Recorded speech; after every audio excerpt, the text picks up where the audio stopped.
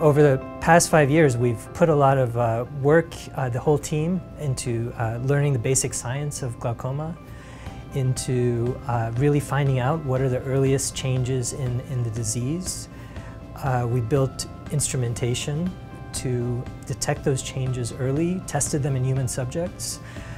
And I think kind of the most important, impactful moment for me was when we actually took one of the instruments we built and put it in the ophthalmology clinic. And when the first patient came in and sat down, it really hit me how all of that work was really coming to fruition, and that we were finally going to use some of this knowledge to help benefit patients. Well, one specific advance that my lab has contributed to the Catalyst for a Cure is we've developed high-resolution imaging methods that we can look into the eye and take very high-resolution photographs of layers in the retina that are affected early in disease. And over the past year, we've been able to do that with much higher resolution. We've been starting to see details that we couldn't see before. And so we're very excited that we're now finally getting to look at some of these early changes in glaucoma patients. We've developed new imaging technologies for the retina based on scanning a low-power laser beam on the eye. So it's very similar to a retinal scan that you might see in the movies. Instead of opening a door, we use the retinal scan to take very high-resolution pictures of the eye.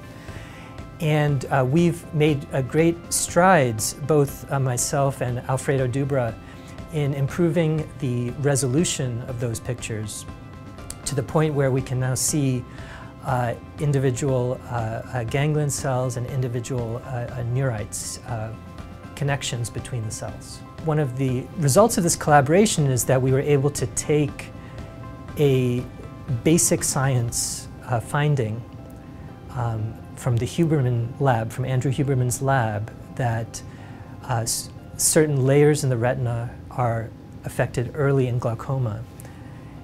And we're immediately able to develop engineering approaches to see some of those changes in patients, in human patients with glaucoma. This would not have been possible otherwise, because usually the basic science labs don't talk to the engineering labs and physics labs, which don't necessarily always have connections with clinical ophthalmology. And so in this collaboration, we've been able to take a finding and advance it very quickly to the point where it can be used to help diagnose glaucoma.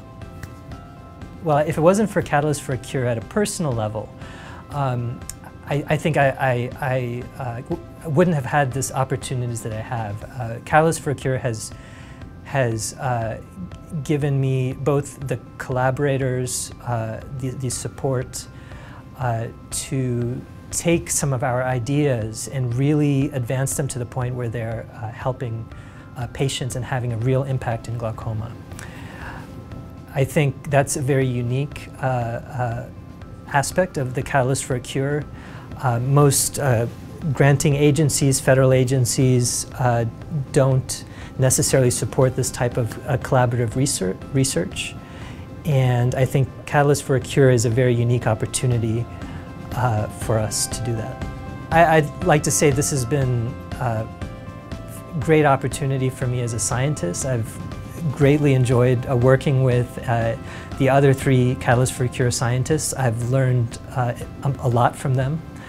I think some of the connections that I've made and the early results that we have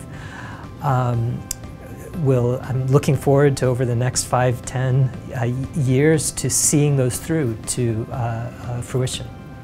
We're talking with ophthalmic instrumentation companies, and we're sharing our early results with them. And it's a hope that with some of the results coming out over the next year and the next few years, that they'll see this as a real opportunity to make these tools more widespread and more widely used, so that they can help detect and diagnose glaucoma all over the world.